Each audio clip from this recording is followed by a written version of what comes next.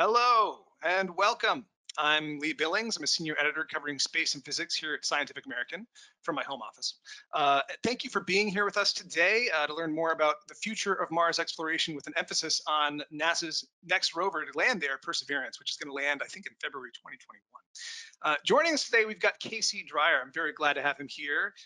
He's a senior space policy advisor at the Planetary Society and host of the monthly policy podcast, Planetary Radio, Space Policy Edition. And where we are now, I think the forefront of Mars exploration is NASA's Perseverance rover, which is going to again land in a place called Jezero Crater in February 2021. You can see here on this slide some of the things that have come before, and all this stuff has really, again, built up to this moment. Some of the things you're going to notice are orbiters that are still there today that are going to be providing support for Perseverance and other missions on the surface. You have some rovers that are still operational, like Curiosity. You have the InSight lander that's not a rover, that's looking at Mars quakes and things like that. And of course, there's some things here that are no longer with us. This is stuff that's, I guess, just active now. So for instance, Opportunity and Spirit are no longer there. They aren't on this timeline, even though there's a lot of other missions that came before. Unless anyone has a question about this in particular, you can notice at the end there's this Mars Sample Return Lander and Mars Sample Return China, maybe. We're going to get into that kind of stuff towards the end about Mars Sample Return. Let's go ahead and advance to the next slide, where we can get more into planning for Perseverance. This is where we're going to see things like the launch of this thing. And I think we should really, while we're looking at this though, Casey, let's start talking about what Perseverance is and what it's really going to be doing on Mars. Yeah, Perseverance is kind of this transition mission. As you kind of saw from that last slide, NASA in particular, but a lot of nations have spent a lot of effort over the last 25 years to send a number of missions to Mars to really try to understand it as a system and do all of their science there at the planet, right? The term in situ, in place, is the type of science that's been happening over the last 25 years in high priority, particularly at NASA. Perseverance is going to continue that legacy with a huge suite of scientific instruments and other kind of exciting technological demonstrations at Mars. But it's also going to take the first step into this new era of Mars exploration, where instead of doing all the science at Mars, we want to start doing some of the science back here on Earth. And you do that by taking a piece of Mars, bringing it back to Earth, and then kind of unleashing the scientific capability of humans here at all the high performance scientific instrumentation we have at Earth on those Mars samples. Perseverance is that transition mission. It's going to do science at the surface, but it's also going to grab samples and prepare them to be brought back to Earth. So it's a very big mission, not just for the science it will do, but for the kind of for the symbol that it has of this step into this new era of Mars science. Right. Okay. Can we go ahead and get the next slide, please? And there is a question I'm going to go ahead and address.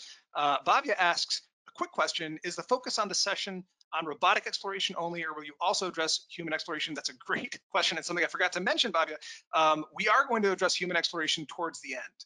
But it's mostly on robotic at the beginning and the middle. All right, so now we're seeing here, you'll notice these are some shots and maybe a little bit of footage of this thing getting put together for the rocket. Could you tell us, Casey, a little bit more about what kind of machine Perseverance is? Like, where it comes from in terms of the heritage it has in the hardware. Can we talk? Because I want to get into some of the cool hardware that it's bringing to Mars and what's unique and new. Yeah, Perseverance is a descendant in a way of the Curiosity rover that landed in 2011, which at the time was the largest, most capable rover ever sent to the surface.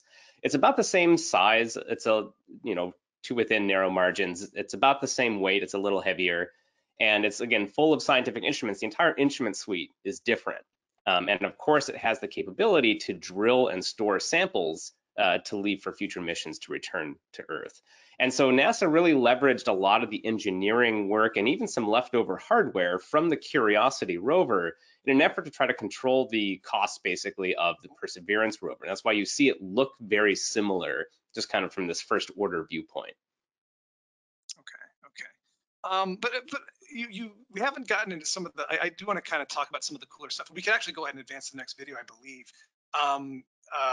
So we've talked about how it's going to be sample return. That's huge.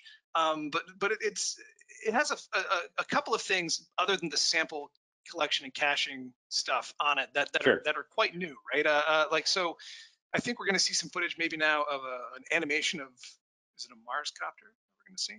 Yeah. Yeah, let's The talk about this. ingenuity. And I know this is a little separate from Perseverance, right? Like Perseverance is just kind of the ship that this thing is sailing on, but they are going to have some synergy here, right? Let's talk about that smidge real quick. Yeah, so there's a few what they would call technology demonstrations that are included in the Perseverance rover package. So this includes the Ingenuity rover. This would be the first powered flight on another planet, using, as you can see, these very large, very lightweight wings and propeller system. And it's a, the Mars helicopter itself was kind of a bonus add-on that Congress provided the funds for over the last few years. And it's going to ride along with Perseverance and then do this 30-day demonstration mission right at the beginning, right not long after it lands in February of 2021. Beyond that, there's not a amount of science demonstration or happening with the Ingenuity rover. It's really a technological demonstration. And then another similar technological demonstration that feeds directly into future human spaceflight needs is a system called MOXIE, which is going to attempt to generate oxygen, O2, from the Martian atmosphere itself. So it's going to be one of the first demonstrations of in situ resource utilization, ISRU, which is one of these really important technologies in order to build and sustain a future human settlement on the surface of Mars, because you just can't take everything with you, right? You're going to have to live off the land to some degree. So Perseverance contains these two technology demonstrations in addition to this broad scientific suite. And I should say, just in addition, the scientific goals of Perseverance beyond sample return is to provide or to really look for signs of ancient life on Mars. So this is a direct astrobiological, search mission, kind of in the heritage of Viking. And this is the first time since Viking that NASA has a directed goal to find biosignatures on Mars. So this is also a big step in that. And it contains a number of advanced instrumentation to kind of look at the rock and mineral records that it's going to be exploring in this Jezero crater, which used to host an ancient lake on the surface of Mars, probably around 4 billion years ago. And more importantly, it has this big river delta flowing into the lake. Deltas on Earth are known for concentrating organics and concentrating biosignatures, as we would call them on Mars. And it's going to be driving up to this ancient delta structure and looking through the layers of the rock for these types of preserved biosignatures on Mars. So this is, just for that alone, is an incredibly exciting mission, within the idea being that anything interesting it finds, it can bottle up and prepare to bring back in for a future sample return mission.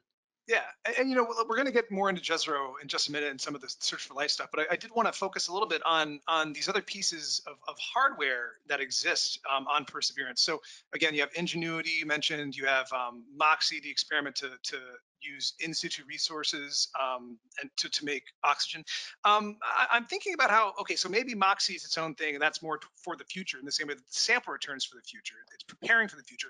Ingenuity is a technology demonstration you mentioned, the first powered flight on another planet. Of course, I bet most of our viewers know that that's kind of maybe somewhat related slightly to Dragonfly that might go to Titan, or that it will go to Titan, which is another powered flight mission to Saturn's moon, Titan. But the real question, I think, is, well, it's kind of twofold. I'm just rambling. One is, is Ingenuity going to be helping Perseverance maybe suss out some of these potentially interesting rock formations and things from overhead? Is it going to be helping guide it right there? Anything like that? And then the other question is, we should probably also mention some of the other infrastructure at Mars that is so important for Perseverance to accomplish its mission. So not stuff that's on the surface necessarily, but the stuff that's orbiting overhead. Can we kind of cover those two things real quick? Let's start with the Ingenuity helping Perseverance, if it is. Yeah, that's one of the ideas that it could do. It has a little camera on it, and it will provide some pretty amazing pictures of the rover itself as it's flying around. And the idea being, this is kind of the demonstration, because it's a technology demonstration, it's not critical to the success of the mission, but it could theoretically fly forward, scout ahead, get a map of the future terrain that would help rover planners direct the route of the Perseverance rover for the future without having to drive very slowly and stumble upon it itself. So that's one of the benefits it could provide to the mission. And then again, it's really, again, technological demonstration. What can we do on the surface of Mars? And then of course, just some amazing pictures it'll send back. In terms of Okay. infrastructure, this is a really important point, and I think this is something, we can go back to that slide at some point later. But Mars exploration doesn't happen in a vacuum, right? Like, you need to have a broad infrastructure of hardware in order to make sure you can maximize the science you do to get it back to Earth. One of the Yeah. most critical problems, a very practical problem, right, is just how big your bandwidth is of data communicating to something on the surface back to Earth. These rovers, you'll see, has a tiny little kind of hexagon shaped antenna, and that can talk directly to Earth, but at the rate of like bits per second, right? Tens of bits per second, extremely slow. So like a modem in the 1980s for those of you who were alive during that point. But we're able to get so much data back. This rover itself, Perseverance, has something like 8 billion cameras on it, I think is the rough technical estimate. Tons of data is going to be generated, and all that needs to get back. But we have a satellite communications system around Mars, right? That's the only other planet we know of beyond Earth that has a high-speed satellite communication system. The two orbiters, the Mars Reconnaissance Orbiter and MAVEN, which are both NASA missions at Mars, and then there's a European orbiter, the Trace Gas Orbiter, all have specialized hardware to rapidly communicate at megabits per second, right? Millions of times faster than the direct-to-Earth communication. And they communicate with the rovers, they pass over, and then they send that data back to Earth. That's how we're able to communicate. Those are mission critical infrastructure orbiters in addition to the science that they do. And we have to remember that absent those orbiters, right, we don't have the amount of beautiful pictures, data, all this other stuff that's now enabled by them. That cannot happen on Mars. And then we think about something like sending humans to the surface of Mars. You need even more amounts of data, even more reliable infrastructure. All that stuff is required to succeed in missions like this, right? So the Perseverance rover, is part of what we call as NASA's Mars exploration program, and this unique kind of bureaucratic effort to fully characterize and understand Mars as a system, right? As a planetary system.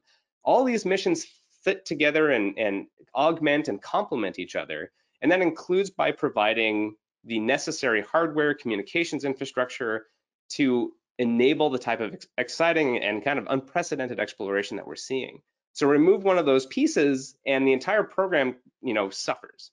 And so the idea that, Perseverance just isn't one mission, it's the culmination of 25 years of focused exploration driven by this broad scientific, in a sense, this incredibly ambitious scientific goal to characterize another planet at a level approaching Earth. Again, still way, way less we know about Mars than Earth because we don't live there, right?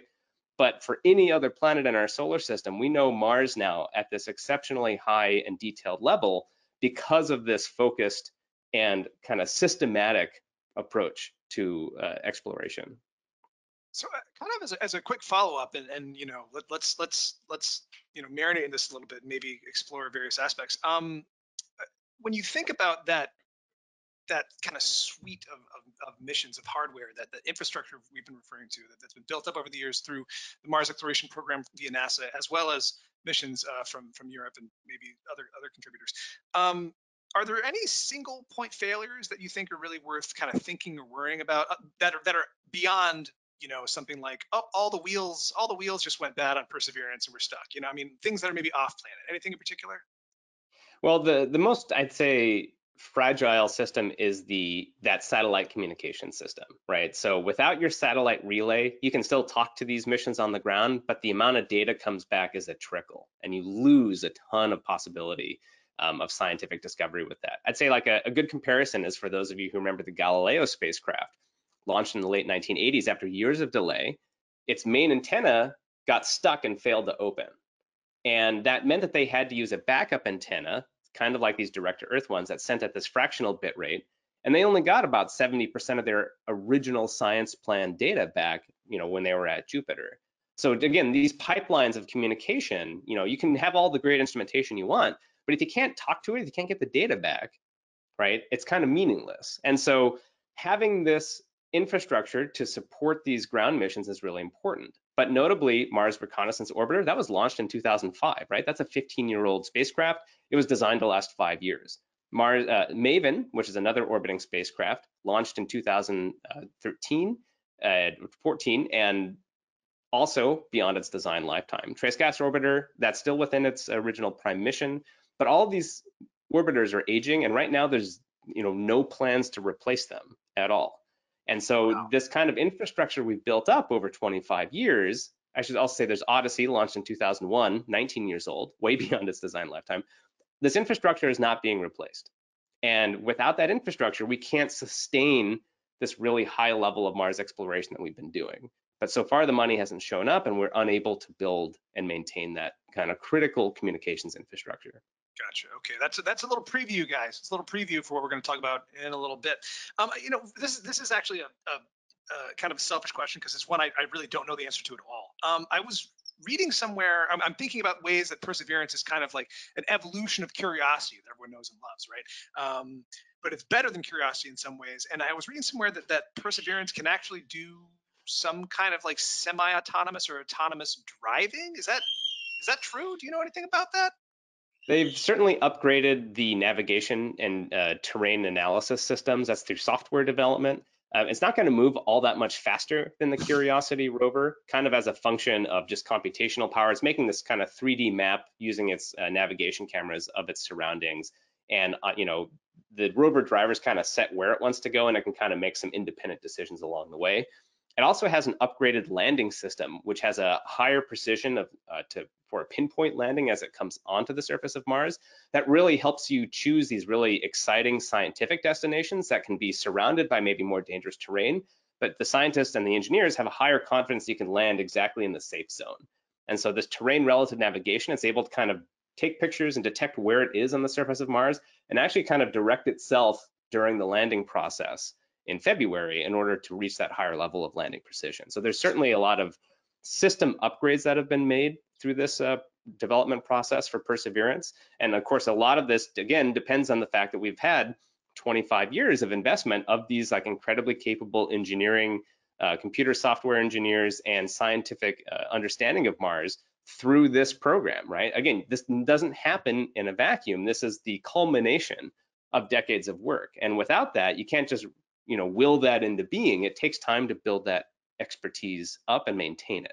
And so again, Perseverance is again this kind of this culmination of this incredible period of Mars exploration that for a lot of us has been basically our entire waking awareness of our lives, that we've seen NASA sending missions and other nations like ESA sending missions to Mars almost every launch opportunity, which happens every 26 months. 26 months. So I want to get into the Mars sample return stuff and Search for Life real quick, but right before I do, I feel like we would be negligent to not kind of mention. I mean, it seems old hat maybe to us, to folks who cover this all the time and who kind of live and breathe this stuff. But I feel like we probably need to talk about EDL, entry, descent, and landing, because this is the second mission to use the so-called sky crane concept that was pioneered with Curiosity that lets you get that small pinpoint landing. I guess it's going to be better now. Um, so is it still 7 minutes of terror? Is it now just maybe 7 minutes of like vague queasiness? Like, is it still terror? I mean, haven't we've already done it once, so does that mean it's going to work this time for sure? Right? Right? Help me out, Uh, Casey. I'd I'm getting nervous. I'd say it's still terror. When you're trying to land a $2.7 billion rover on another planet and you have one successful data point, that line that you draw, extrapolation, can go pretty much anywhere you want to from one successful data point. So it's certainly, I'd say, maybe less imposing. But again, these are boutique handmade items, right? They do their best, obviously, to build these incredibly well. And there are a lot of these landing systems you're building to print, right? Exactly as they built them for Curiosity.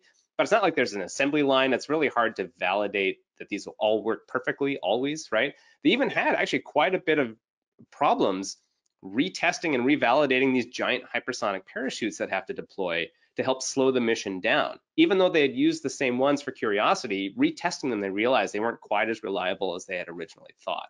So Mars is good at humbling our ambitions, right? Mars is a hard place to go to. It has just enough atmosphere where you have to deal with it, but not enough to really easily slow you down like you can on thicker atmosphered planets like Titan even or Earth.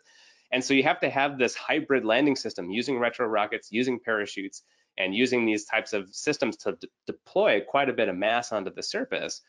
And you have to do that all, of course, autonomously and flawlessly, right? There's a phrase in space exploration: one strike and you're out. right? You don't get a lot of leeway when you're trying to do something as delicate as landing this mission on another planet. It all has to work perfectly. Yeah, so we've had one demonstration, it's worked, that helps. But again, it doesn't mean, we don't know exactly that failure rate because we've only done it once before. So they do their best to build these, test them, analyze them all in advance, but it's still a scary 7 minutes, particularly for the scientists and engineers who've invested 10 years of their lives building the instrumentation, preparing for that moment, right? And so it's going to be a relatively white knuckle experience for them and for me, frankly, when this lands on the 18th. For me too. For me too. Okay, excellent. Well, let's go ahead and advance the next slide, organizers, please. I should also mention we have Sonia Buda and Jeff Deldesio on the back end here. Siam's excellent folks working for us here. So we are going to now dive in a little bit to sample return. And what you're seeing here on your screen is the actual sample tubes that will contain the precious material from Mars that will then go into this canister. So sample return, it sounds so easy, especially when you think about stuff like if anyone who's a student of space history would know that during the Apollo missions to the moon, astronauts brought back hundreds of pounds of moon rock.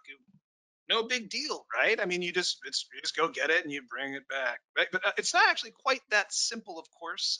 And I think if we advance a slide once, I'd love to kind of get you, Casey, to, because I looked at this and I had like I'd flashbacks to glaze my over. calculus class and just organic chem like reaction charts. I was like, I don't You're know right. what's happening.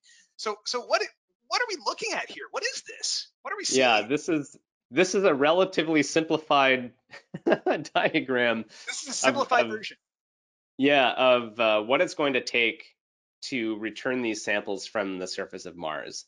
Okay. So, I mean, setting up some context here, right? Yeah. Yeah. Sample return, why is it maybe even important to start with? Why can't we just do Sure. this stuff on the surface? There Yeah. are scientific questions that require instrumentation that have levels of power or size that we just cannot miniaturize and put on a mission on the surface, right? You can't miniaturize a particle accelerator very well. You can't minimize the power constraints of something you need to heat to high temperatures in order to, see what kind of gases and make up composition of these types of samples are from. So there are fundamental physical constraints that limit the types of scientific investigations you can do on other planets robotically, right? And also, I'd say budgetary constraints too, right? We have to work within this net, a limited budget profile. And so bringing them back to Earth, we have great scientific instruments here, right? We don't have to worry about building an instrument that has to work in a vacuum and autonomously and by itself.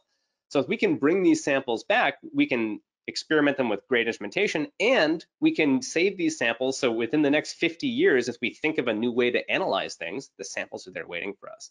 We're seeing that happen right now with Apollo. They've reopened samples from 1972 and are studying them anew using techniques and hypotheses that didn't exist back then. So sample return is just a gift that keeps on giving.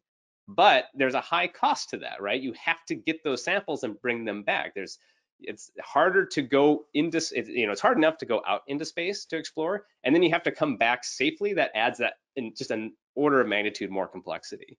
So sample return, it's been something that NASA's wanted to do at Mars, or I have to say the scientific community has wanted to do at Mars since the 1970s, right? So more than 40 years. You can actually look through old NASA budget proposals like I do for fun.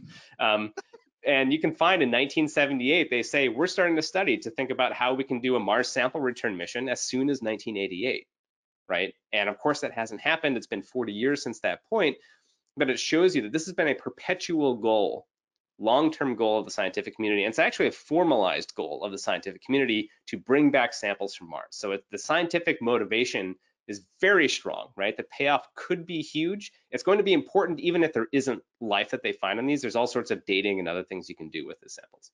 Okay, so you want to get samples. What do you do? Well, you can send one big mega mission, right, that lands, grabs samples, contains its own rocket, launches back into space, and then comes back to Earth, and then has its return capsule and comes back down. You could do that. You would need a rocket larger than we currently have flying, and you would need tens of billions of dollars up front to build that giant machine with one point of failure, right? If any part of that system failed, that's it for the entire mission. So what if the thinking goes, we split out every part of those efforts, right? The landing and grabbing the samples, the preparing them and launching them back into space as a second mission, and thirdly, once in space, bringing them back to Earth.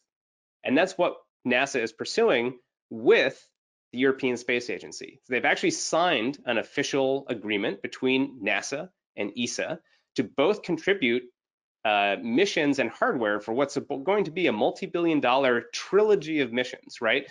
This is the first example in history of the robotic missions depending on the success of the prior mission, right? So we've talked about the Mars program before us. While all of them complement each other, they're not required for each other to succeed. For Mars sample return, every single mission of these 3-mission trilogy has to work or we don't get the samples back. So instead of 1 point of failure, we have like 5? Right, it's 3, but the trade-off is you get to spread over that cost over time. And that's a very practical way that we have to approach exploration, but it also allows international partnerships like ESA, the European Space Agency, to come in with NASA and really work very tightly together to do something this ambitious. So what we're seeing here in this plot, we see on the left the launching of Perseverance, right, to go and collect the samples. Yeah. The second rocket in the middle launches a sample retriever rover. So basically another rover that lands near Perseverance and picks up all the little sample tubes it's going to leave on the ground, sticks them into what's called a Mars Ascent Vehicle, a MAV, and then that launches, that'll be the first autonomous launch of a rocket from another planet. That goes into orbit around Mars.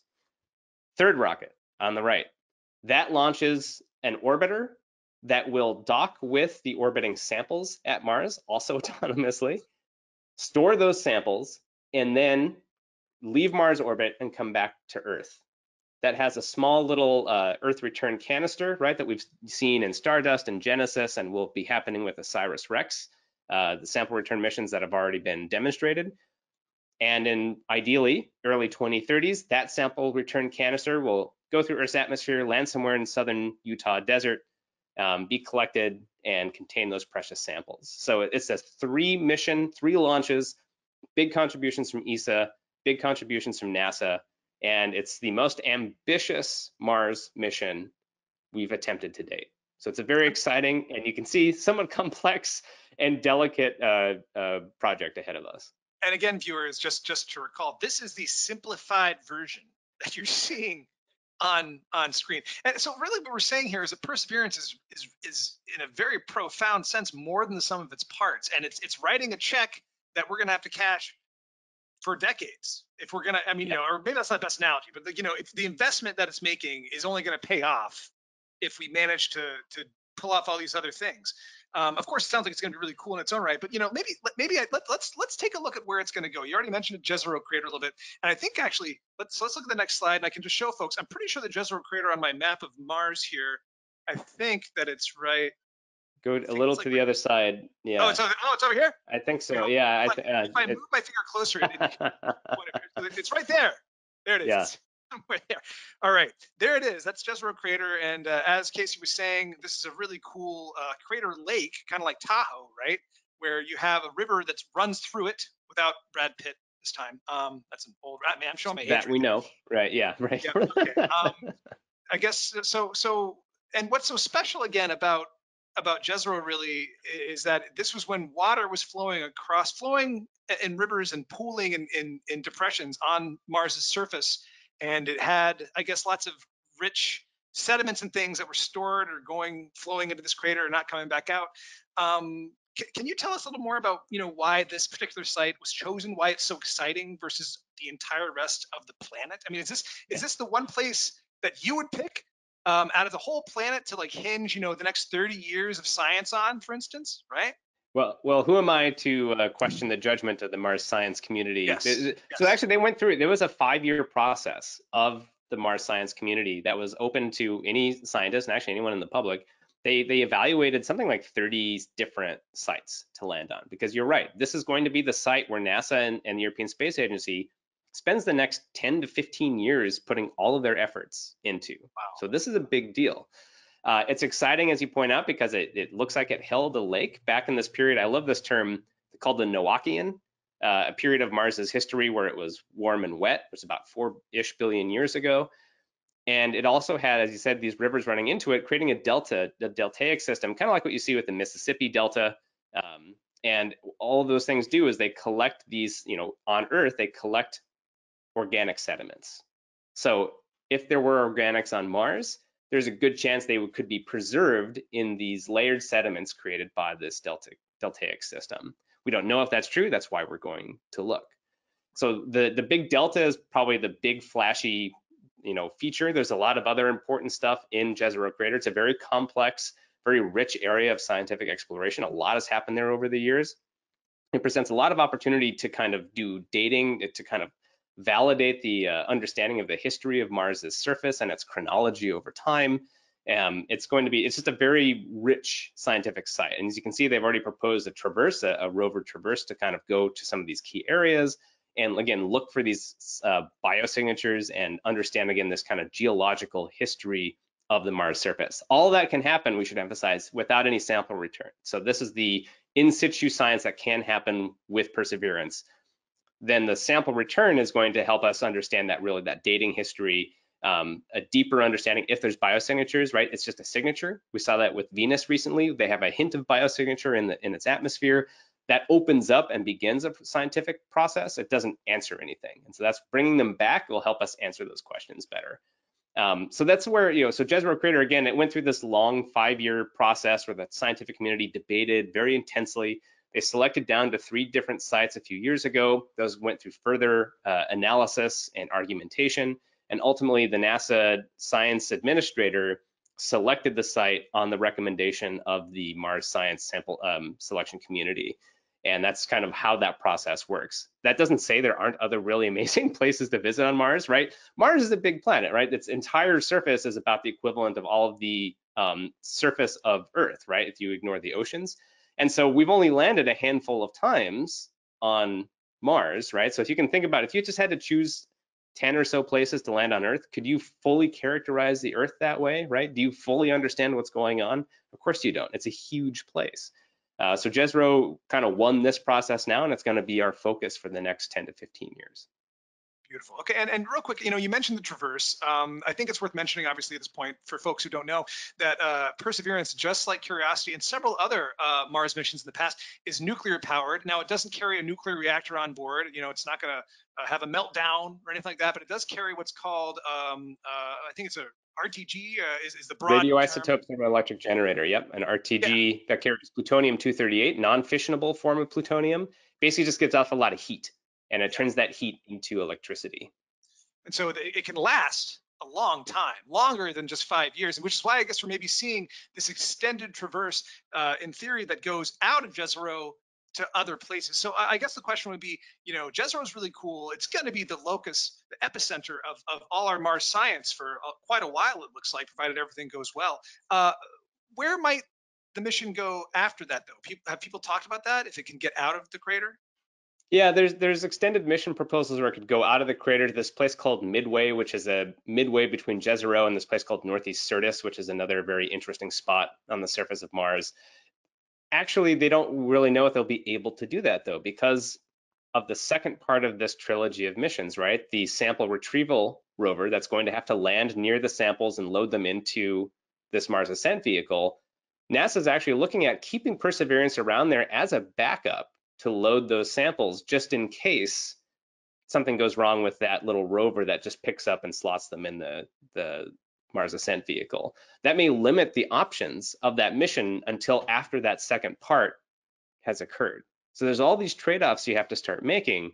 Once you flip into sample return, right? Once that becomes the most important goal, everything else kind of becomes subsidiary to that.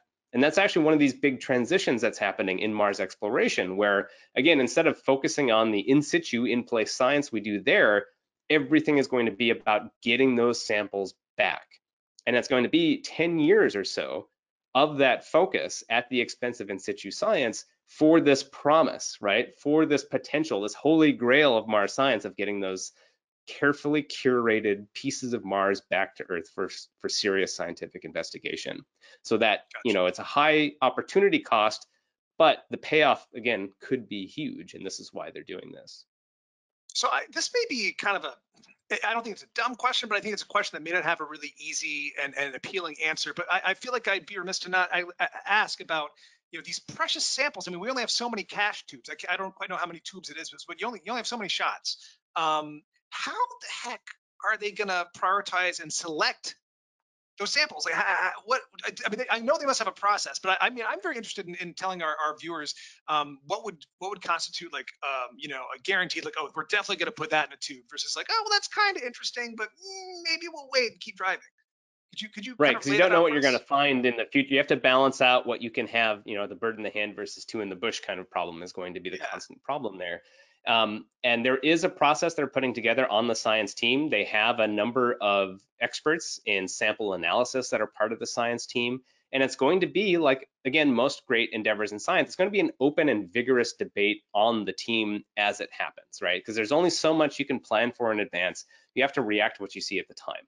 And so it's going to be a mix of trade-offs, like what types of science are going to be really important should they come back, understanding the context in which you're finding these samples on the surface, and then of course the relative ease, can you acquire these samples fast enough, right? The longer you're on the surface, the more opportunity there are for something to go wrong, right? And so you have to kind of balance out this whole operational cadence of future risk and also the potential return. And so it's a one of those things where there's no clear answer, but it's absolutely going to be, this is I think a 300 to 400 person science team on the Perseverance mission. Wow. And there's going to be, there's groups who are focused on the sample return aspect, and the broader team itself is all going to be invested in this. So there's going to be, again, very vigorous debates as they're on the surface to make those decisions. Because I think, again, off the top of my head, it's something around 30 samples they could potentially bring back. And so, even one sample would be huge, right? But they have to, again, make that decision. They have to commit to those and try to balance out that risk versus reward. This is NASA's entire robotic Mars history spending over time. And again, it really averages out to about 500 million a year. That's about 2% of NASA's budget on average. And which is, for one planet, it's the most NASA has spent going to any planet, any single destination. But in the context of NASA itself, right, like it's a fraction, it's a 2% of NASA spending over the years. It's very modest considering everything we know about Mars pretty much like has come from sending robots there to look for us. You can see the history of kind of Mars policy in this budget chart. The very early 60s, the early Mariner missions, that was that first colored in chart, Mariner 4, the very first, quote unquote, digital representation of the surface of Mars that they hand colored in as the bits came down. Yeah. And then going into the 1970s with the later Mariners, and then the big spike there is the Viking missions. And I think what's notable about this chart is that it shows you for Viking, right, the first two landers on Mars in the mid 70s, that was a Cadillac level mission. That was the most, and remains, adjusted for inflation, the most expensive planetary mission NASA has ever done. Wow. And that was because, they functionally built 5 spacecraft, 3 landers and 2 orbiters. And they built a 3rd lander just as a spare. That's how much the kind of money was throwing. It was the top priority, right? You can see the consequence of basically not finding life on Yes. Mars. It Yes. collapsed, right? And you've seen so the early part of Mars exploration is kind of marked by these big spikes in funding, but no long-term program or focus, right? 1980s, this dismal period of planetary exploration. That's actually why the Planetary Society, my organization, was founded in early 1980 in order to react to that collapse in planetary exploration funding at NASA. And then this kind of slow growth, and then until it hits the 2000s, and you see that it's spiking around, but much more steady. That's the program that we know today, the Mars Exploration Program, that has provided us with all of these incredible missions and this comprehensive, systematic understanding of Mars as a planet, not just as kind of stochastic pieces of information from random flybys. And so even though the overall level is a lot lower than what we spent at once for Viking, the overall commitment has been more steady. And that's really allowed us to gain this understanding. You can see right now that little bump right on the right side, that's Perseverance. That's the cost of, that's the addition, that kind of includes the development cost of Perseverance there. You can see it's trending down. It's kind of going to go bounce around as we do Mars sample return at roughly that level for the next 10 years. But again, this is that really, this kind of funding total, if you wanted to add this all up, adjusted for dollars now, it's about $28 billion over the history of NASA. But that's over, again, 65, almost 70 years of exploration. Yeah. This is not a bad cost. At the same time, the government spends right now about $4.5 trillion a year, and we're spending about, on average, 500 million of that exploring Mars robotically at NASA. Wish we could change some of those numbers. Penny for NASA. This graph does show some interesting things. I mean, like you mentioned, the precipitous falling off a cliff where Viking did not deliver life results, and then it just sucked the wind out of the sails, all the oxygen out of the room, whatever metaphor you want to have for defeat and bad things happening. Do you think that Perseverance is potentially, I mean, it seems like it's also one of these knife edge things where, I mean, of course, it could crash land on Mars, and I should throw salt over my shoulder or something to say I don't want that to happen. But it does seem like we're at another one of these inflection points. Is that kind of the pop phrase where we could see perhaps profound shifts once again in this budget line, in this little squiggly line, based upon what's going to happen next year? Do you think that's true? Yeah, I mean, I think if Perseverance fails catastrophically, you cannot follow up with Mars sample return as planned. You'd have to rebuild a version of it and fly it again. And, Perseverance was first announced in 2012 and it's launched in 2020, right? It took 8 years to build it. These aren't things you can just pull off the shelf when you need it. Add into that the political consequences of such a failure. Very unlikely they would just try to rebuild it right away. So the future of Mars does hinge on the success of Perseverance right now.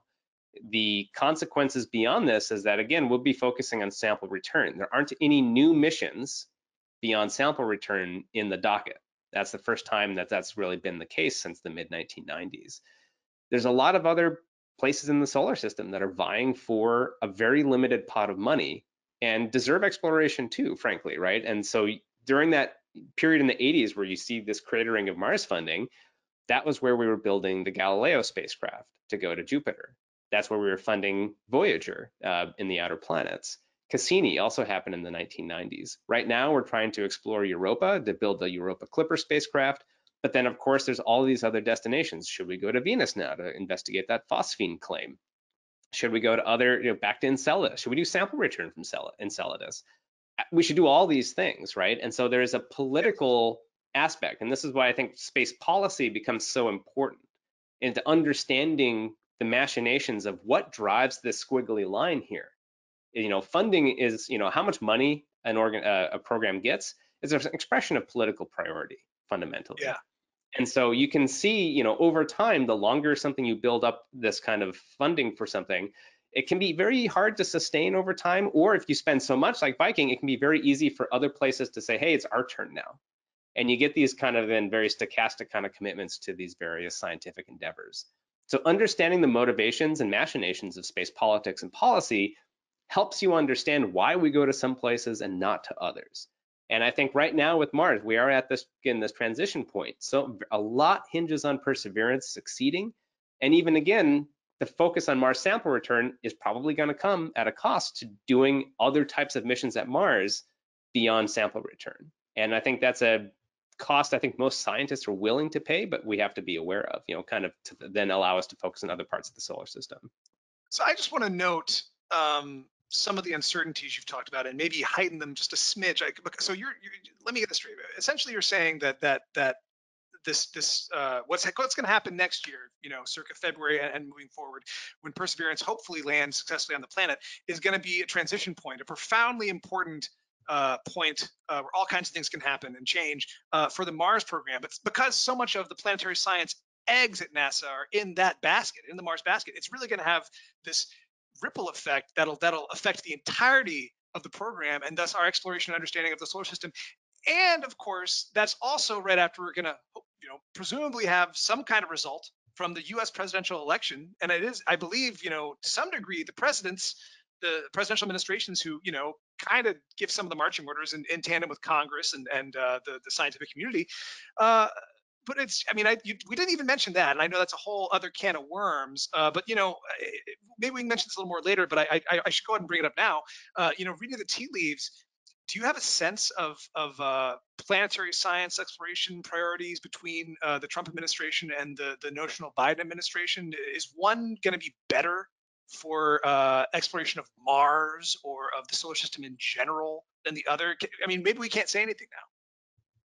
Yeah, well, one thing that's fortunate that we have, there's a formalized process for setting priorities for space science, not the human space exploration side, but for space science. NASA has four main areas that they do space science exploration, right? Planetary science, astrophysics, heliophysics, and then Earth science. So each of those four distinct areas, they have a process through the National Academy of Sciences every 10 years to set basically what's our next 10-year priorities, right? They call this the decadal survey, right, for every decade. That process is happening now, and that really helps with continuity between administrations because it's this consensus report from the entire scientific community that says, here's our top goals for the next 10 years. So right now, that goal says Mars sample return. So in a sense, that doesn't change. And again, that's really helped. You know, we saw that Obama to Trump, we actually saw quite a bit of consistency in terms of the science program. And it's very likely that consistency will continue into the Biden administration. We've talked a lot about NASA's role, NASA, right? To throw back to the Brady Bunch. Gosh, I'm really showing my age. This is terrible. Yeah. So shouldn't do that. Anyway, so all this NASA stuff, but there's obviously other spacefaring nations that have their own planetary exploration programs who are, in some cases, are our partners. So if NASA may be stepping away, or maybe not stepping away, but rather changing its stance and its perspective and its approach to Mars, is there anyone kind of filling in the gap? Like what does the rest of exploration of Mars look like, absent or with the shifted, more Mars sample return focused lean approach that NASA seems to be pursuing? Yeah, and this is a really good point that we should dwell on for a minute because you're right. It's not just NASA. This year, 2019, what year are we in? 2020. 2020 is seeing an unprecedented amount of attention for Mars internationally. We've seen the launches of Tianwen-1, which is China's first independent Mars mission, which is an orbiter and a rover. Very exciting mission, huge step for them if that succeeds next year. So that's a very exciting mission. The United Arab Emirates launched their very first space mission, HOPE, which is going to orbit Mars and study Mars's climate and climate history. Those are all arriving next year along with NASA's Perseverance rover. We also have ESA has its ExoMars rover, supposed to launch this year, now delayed to 2022. That's going to have a drill that's going to go down 2 meters into the subsurface to look for biosignatures. So lots of really exciting missions. And of course, at Mars now, we have the India's Mars Orbiter mission, MOM. We have ESA's Trace Gas Orbiter. We have ESA's Mars Express. And there's, I think, internationally, we're seeing more nations increase their capability to get to Mars and explore it, again, in this in situ, in place way that will help offset a lot of the focus that NASA is going to be putting into on sample return, you know, that has that big payoff at 10, 15 years down the line. So I think that's actually one of this big, and, you know, NASA, oh, and I should also mention Japan, JAXA's, the space agency, Japan Space Agency, is going to launch a sample return mission to Phobos, one of Mars's moons. And all of these missions from without China, but NASA has contributions to a number of these missions. So even if they're not doing the entire spacecraft, they may pay for a group of scientists to include an instrument or participate in the mission itself to get some science for the community out of this as well. So that's actually one of these really exciting things, is that it's not just NASA anymore, right? We have this growing capability across the world of these other nations pursuing this peaceful scientific explorations of Mars that will add to our overall knowledge of this planet. And, you know, I think a little bird told me, or really rather tweeted at me, that apparently the Planetary Society is also involved in that JAXA Japanese Phobos mission. Is that true? Are you involved with that? We have, so the Planetary Society, so I do like the policy and politics for the society. I help get our members engaged in politics and to be good, you know, citizens and advocate for NASA. Another part of the Planetary Society is directly supporting technology and exciting projects that governments generally, you know, in this gray area between when governments invest a little bit and a lot, we try to fill in that middle part. So we helped fill in that middle part for this thing called Planet Vac. It's like a simple planet sample return acquisition system. It's like a vacuum that just sucks up some regolith. It's going to be sent to the moon, and there's a the same people are going to be contributing to part of the MMX mission, this JAXA's mission to Phobos, using that same technology. So thanks to Planetary Society members who it's basically a Kickstarter for advanced space technology, we helped mature this system, we helped demonstrate its viability, and now we're seeing it happen in space. So that's actually, it's a very cool, exciting aspect of that mission to see that come to fruition. Super cool. I'm glad you mentioned that. That's kind of what the key thing that Planetary Society does, like with the light sail, solar sail missions that y'all launch as well. Very cool Yep. stuff. Could revolutionize space travel as we know it. So I think what we're going to do now is kind of do a little bit of a hybrid thing. We still technically need to discuss on the agenda. We need to discuss some things about people. Big meat bags going on Mars. These huge bacteria-filled meat bags we call humans and astronauts that could contaminate this planet. And I want to emphasize how important this really is, because here we are in 2020, where a virus is ravaging the globe, changing everything. And keep in mind, this no one knows exactly what happened, but it looks like it probably came from a so-called spillover event, right? Presumably somewhere in China. And from there, it has swept across the entire world and changed the world profoundly.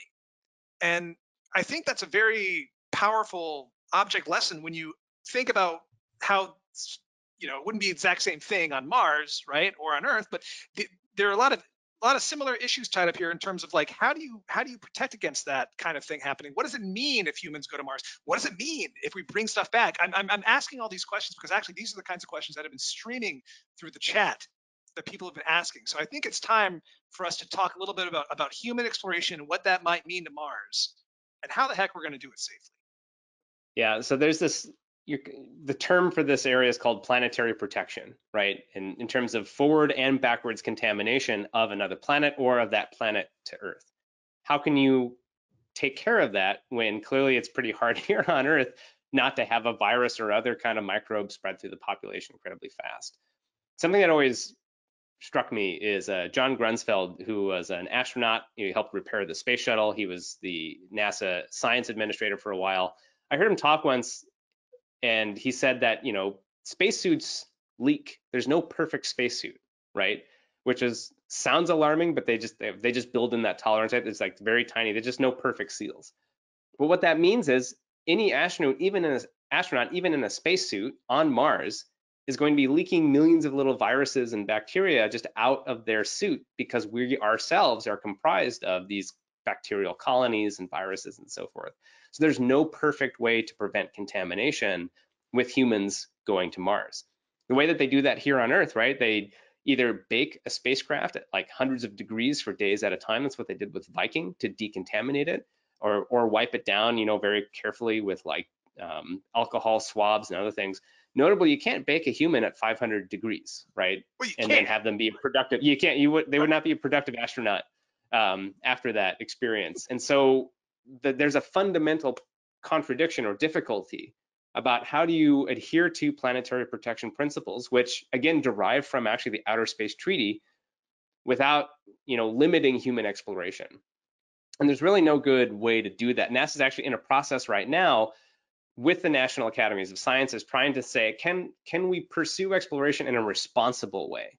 Can we choose places on Mars that are not likely to be habitable for our own bacteria? But ironically, a lot of those places we want to go to because they might have the water that astronauts need to live off of, right?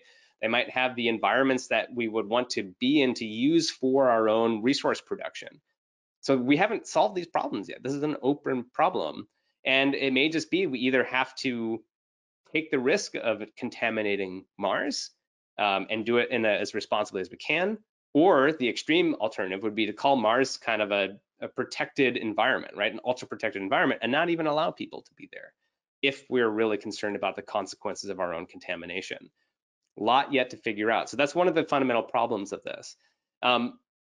Coming back, that's also the big problem. Part of the process of even Mars sample return is that we have to build an incredibly secure contamination environment to analyze these return samples on Earth.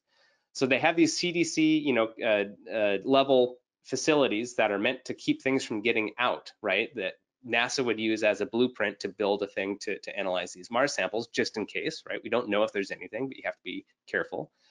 But at the same time, you don't want to contaminate those samples with our own bacteria and inadvertently, discover life when you're just found, Streptococcus or something that's on Someone on sneezed. humans. Yeah, and so you actually need this even higher level of contamination prevention going into these samples too. And so again, as we are seeing very vividly, um, it's very hard to control this kind of stuff. And this is the stuff that we have to then approach carefully, responsibly, but have no clear, easy answers to this. So and so the sample return stuff again. You're saying that's going to be landing, I guess, in the desolate wastes of the deserts of Utah. I mean, how fast is that going to slam into the ground? I presume there's going to be parachutes, right? I'm picturing Actually, this the yeah, blob coming out of the Andromeda strain. But I guess there's actually no parachutes on it. They've designed these so hardy that they just slam right into the ground, and they're designed to take it. Because then it's one less thing to fail, right? If you depend on parachutes that are then frozen in space for, I don't know, 6 to 7 years, uh, remove that from the equation, right? And just let it slam into the ground. So yeah, they've just get done rid this of the parachute. before. Do the Yeah, litho break. it's the I just shoot the think it's. hostage equivalent of problem solving for engineers. I mean, wow. So the most precious samples in the history of planetary science are going to slam into the desert at terminal velocity, and they have to be super safe because if they crack open, we could all die. Okay. All right, great. I'm glad we set that. Okay. Now this is a question from Anna. We're transferring into Q&A now, folks. So please hit us with your questions. We got a poll. We got another poll. Oh, can we do the poll? Can we do the poll real quick? It'll be fast. Really quick. When do you predict humans will land on Mars? And we'll do Anna's question, and then we'll get more questions. So is it 2030, 2040, 2050, or after 2050, or never? Let's try to be quick here. Let's be snappy. I know everyone has their back pocket guess. So let's get these in, folks. And maybe while we're waiting, I will go ahead and queue up Anna's very perspicacious question. Here we go. You discussed international interest in Mars exploration, but what about private company interests in Mars exploration? How could they impact and potentially expand knowledge of Mars? Do you see, Casey, a potential for privatization of certain aspects of Mars exploration? And how might this impact future NASA and international interest in Mars exploration? Wow. Okay. This is I mean, we should spend a little time on this because this is a huge new development within Mars exploration. Oh, Well, real relatively quick. optimistic. Yeah, There's a joke, right? Mars is always 20 humans on Mars are always 20 years away. And so it is here. So it is here. Casey, real quick, I want to get your expert opinion. What do you think? If you had to pick one of these options, what would you pick? I would probably choose after 2050, but with a acknowledgement that there's kind of an X factor we're about to talk about where my prediction models break down. So Okay. if we're using NASA and other governments, definitely after 2050. But the SpaceX thing, we should talk about. I don't know how to predict it. I don't think anyone does, and that's an exciting situation to be in. So yeah, I mean, I don't even know where to begin because the Roadster, the Elon Musk's cherry red Tesla Roadster, just had its first close encounter with Mars and is now back coming towards the sun again, towards us a little bit. You know, they're talking about having this so-called Starship mega rocket that can be an interplanetary transportation system. And it's obviously, very aggressive timelines and ambitious aspirational timelines in this. And I think typically the history with Elon Musk and SpaceX is that you can kind of do like a maybe like a 50% fudge factor, 20% fudge factor for their schedules, and they kind of tend to work. But even then, you're getting crazy early times when there might be people on Mars. Yeah, so I don't even know where to begin with this whole can of worms. I mean, what is possible? How could this influx of private interest work with and maybe work against what's going on with traditional space agencies? So yeah, where do we begin? So I think let's step back and let's look at some of the differences first between an organization like NASA, which we can just use as a stand-in, I'd say, for any national space program, and SpaceX, where it is now. So why hasn't NASA sent people to Mars so far? Well, there's just a number of technological problems, right, that are expensive to solve. And when you're a federal agency in a democratic society, you have to address national priorities or you're not going to get a ton of money, right? So Apollo happened because it was basically a front in the Cold War. And it was a way to non-violently assert technological dominance over the Soviet Union. Once it achieved that, money went away. Mars has never solved a problem at that level of a national priority for the United States or any other nation. And as a consequence, you haven't seen a similar marshaling of resources to this big, grand government-sponsored endeavor.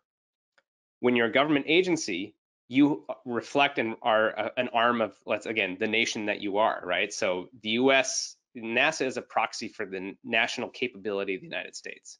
That means that NASA is highly incentivized not to fail at its job because it's not just a technical failure, it's not just an engineering failure, it's not just even a loss of human life, it's a statement, it's a symbolic failure of a nation. And so as a consequence, it has to be, it errs on the side of success at the cost of money, basically, right? It costs a lot of money or lack of ambition. Mm-hmm. A private company like space, and then one other thing is that politics changes over time. You can elections, the House changes over here every 2 years, Senate every 6, could change every 2 years, elections every 6, and of course the presidency could change every 4 years. And so NASA is a political system in a democracy that has to get its funding by being relevant to the political process at the time, right? As opposed to following some grand long-term, decade-long goal that the politicians now will see no benefit from.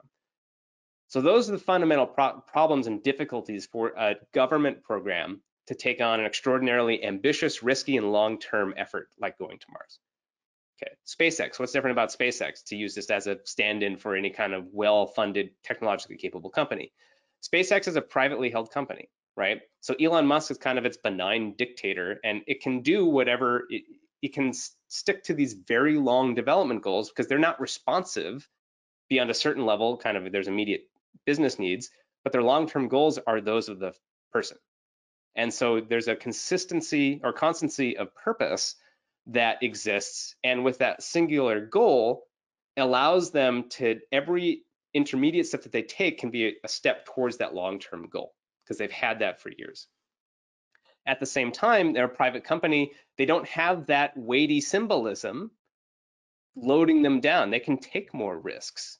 They don't have to spread their money around in the same level politically in order to gain kind of funding that they would otherwise need, like NASA does. So they have several advantages structurally that allow them to pursue a more laser-focused, dedicated effort to get to Mars. Okay, so I'd say those are the two important ways to think about this. And this is why SpaceX is a new entity in how we think about space. SpaceX as a company has an independent launch capability to orbit and beyond, which no other, previously has been the domain of nations before, right? So we don't have a lot of historical analogs to help judge this. So they're building this Starship, they're building it. I think there's a good chance they can pull that off. They have the best rocket engineers in the business. They have a singular goal driving them, they're highly motivated.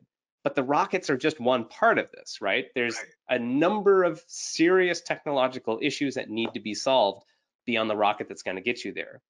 Spacesuits on Mars, there's in situ resource utilization, there's the radiation environment, there's the psychological health. What's it like to be in a tin can in space and then on another planet forever, right? Where you just can't go outside. What's the governance structure going to look like if one person could punch a hole in the wall and kill the entire colony? What happens if there's food shortages? How do you resupply? How do you communicate? Do they have to launch their own communication satellites in order to stay connected to Earth? How do you resupply with advanced tool sets? You can't 3D print CPUs, right? You can't 3D print computer screens and other things. You have to bring those things from Earth with you and predict how you're going to use them and carry enough replacement parts so you're not, if something breaks, it's not a life-ending situation. So the rockets are one part of the equation. They're an important part, but literally everything else about living on Mars has to be figured out. And that's why I've become, in a sense, a little more down on the immediate prospects of getting humans there, because again, these technological challenges are serious and immense. And a great book for anyone who wants to kind of read an example of this is Scott Kelly's book Endurance, about the year he spent on the International Space Station. He spent more than half of his time fixing broken stuff on the station because stuff just breaks, right? This is entropy. And he's busy repairing his CO2 scrubber half the time with parts sent up through regular supply runs from the ground. You don't have that kind of benefit or access to pieces that you do, en route to Mars or even on Mars itself. And so there's just even the fundamental challenges of being in Earth orbit should humble us a bit about the likelihood of getting to Mars on a long-term basis.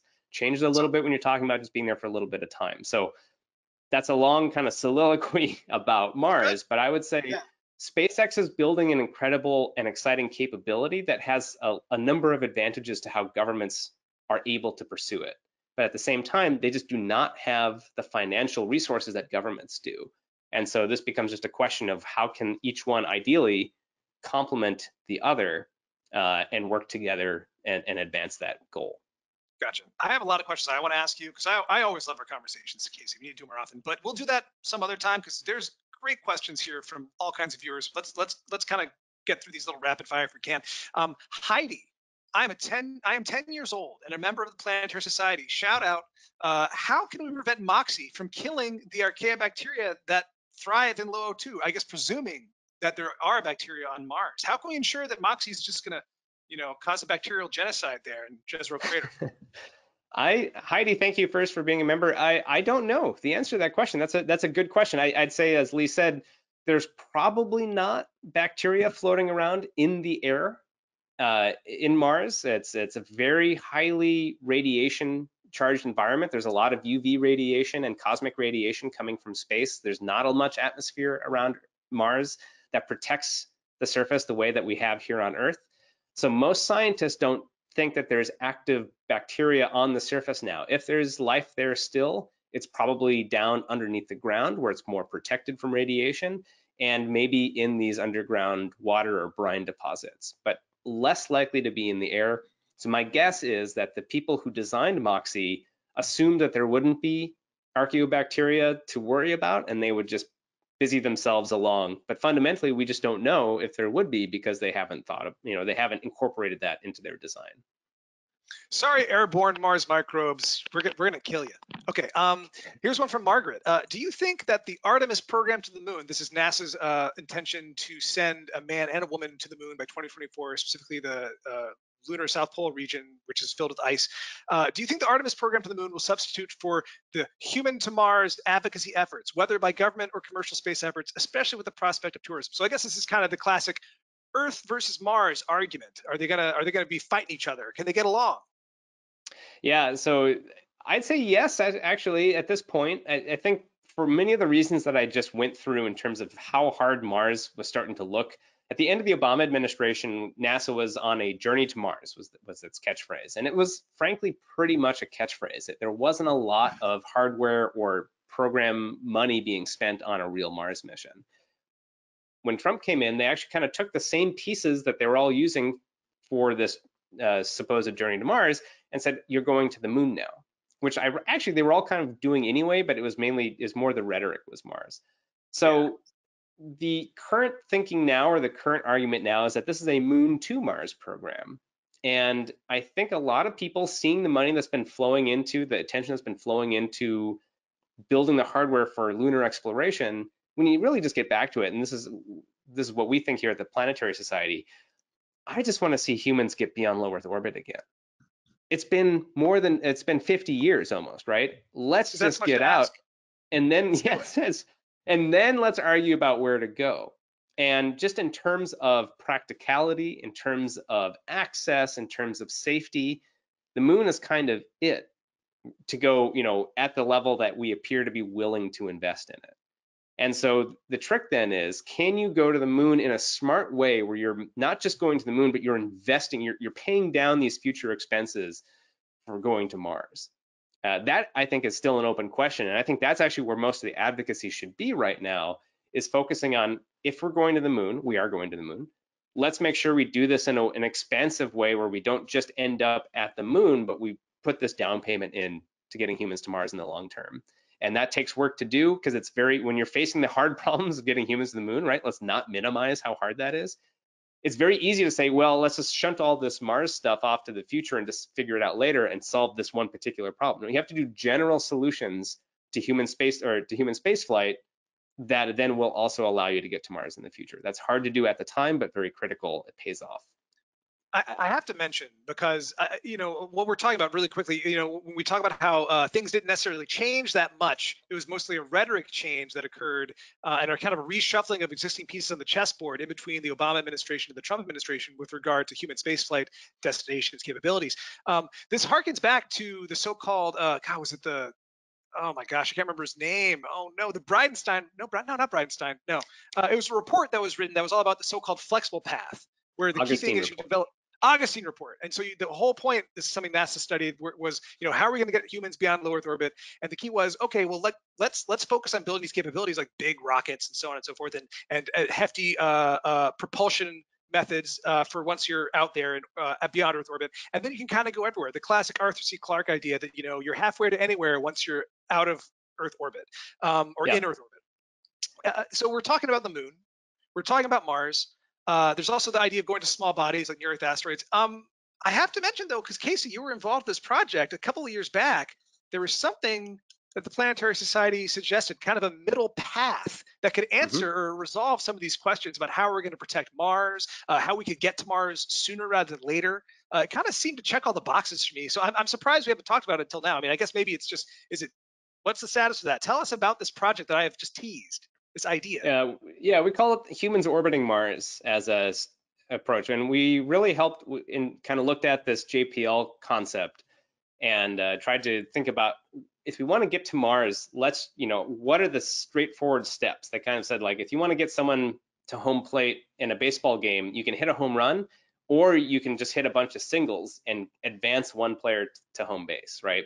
So what steps can we take to advance humans to Mars without having to go all in on this mega mission to land at once? And so this idea of humans orbiting Mars is, what if we develop the capability not to land right away, but to get humans to be able to orbit Mars, to go most of the way? You test you develop your long-term habitation systems, you develop your radiation resistant systems, you work through your psychological issues. Again, it's like doing Apollo 8 before landing with Apollo 11, right? You test every step of the way. In that plan was start practicing at the moon and start landing on the moon a few times to practice your landing systems. Go and orbit around the moon for a long time to develop your long-term habitation and life support systems. So in a way, it's very similar in its broad strokes to what we're doing now. But I'd say what has happened with Artemis is that, again, naturally, right, the difficulty and intensity of trying to get to the moon fast has basically sucked all the oxygen up out of the room, metaphorically speaking, for going to Mars. And so while we really say, while people say there's a Moon to Mars program, there's very little detailed work being done at this point to focus on that to Mars part, right? Everything's on the moon part right now.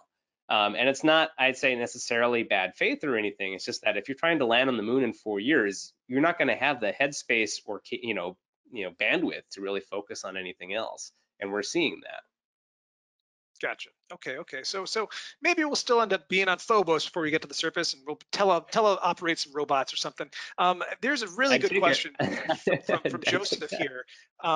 What do you believe is the most critical bottleneck in our current technology for sending humans to Mars? In other words, what capability do you believe represents the critical path to going to Mars? So that could be big rockets, it could be robotics, it could be HAB stuff.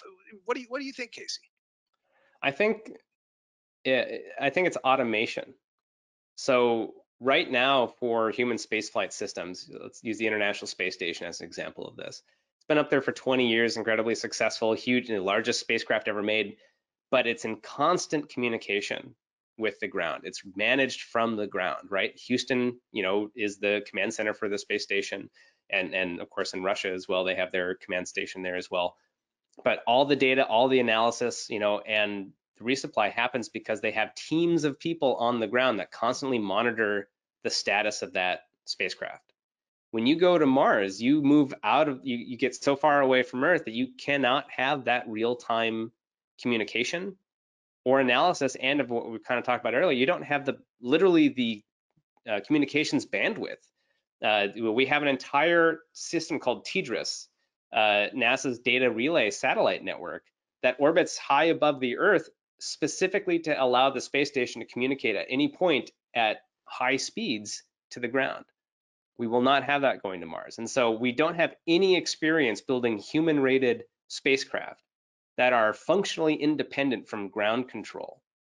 And that was same at the moon. We're, only 3 seconds light, time to go back and forth and send a signal to the moon. That's functionally instantaneous, right? We do not have that at Mars, and there's been very little work to develop that. And that's, I think, one of those weird functional kind of just difficulties of sending humans to Mars that we haven't seriously grappled with. Of how do you have a spacecraft that constantly knows? You need some advanced AIs, like, am I healthy as a spacecraft? Do I detect things that are about to fail?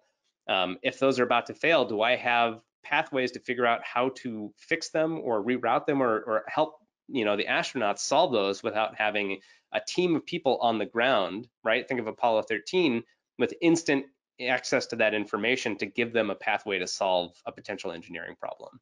So that's one of these, again, these fundamental problems with getting to Mars, is that autonomy that's going to be necessary for these spacecraft. So you hear that, Joseph? Get started on developing the advanced AIs for us, please, if you could get on that. All right, so let's see. Got a couple more. We only have about 5 minutes left, so we only have time for 1 or 2 more questions before I have some closing remarks. This is from Megan. Can Elon Musk colonize Mars without violating the Outer Space Treaty, which you've mentioned a couple of times? Yeah, that's actually one of those interesting kind of gray areas.